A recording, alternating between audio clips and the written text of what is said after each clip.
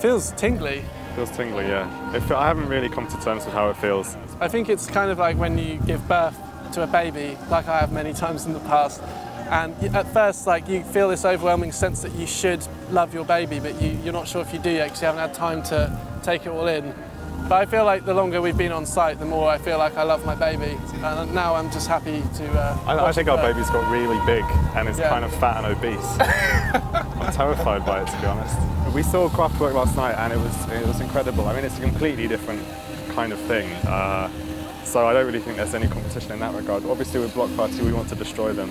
A lot of the time, if there's a decision that feels like someone prodding us towards the deep end, it always, in our experience, has always been a good thing to make those more daring choices rather than, because, you know, I don't know, this might be the only festival we ever headline, but at least, you know, it's an exciting thing. It's an exciting thing for us.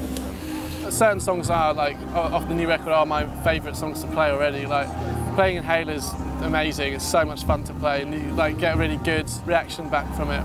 If you write songs live in the first place, they definitely do translate more live. I think the songs that have suffered live in the past are the ones that have been more pieced together in the studio, and it's quite hard to make, you know, to kind of translate it to play it live.